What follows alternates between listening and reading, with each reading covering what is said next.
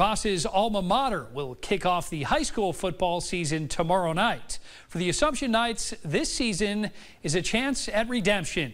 TV6's Evan Denton has more on Assumption's mission to get back into the playoffs.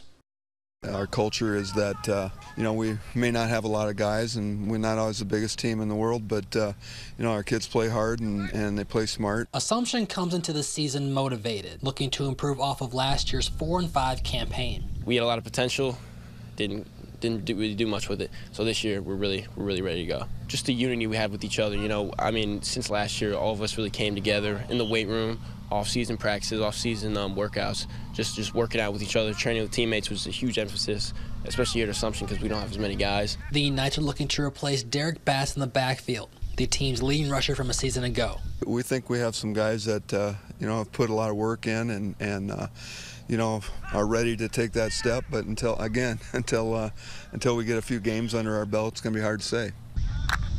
The Knights start the year against Solon in week 1. Just compete and go hard.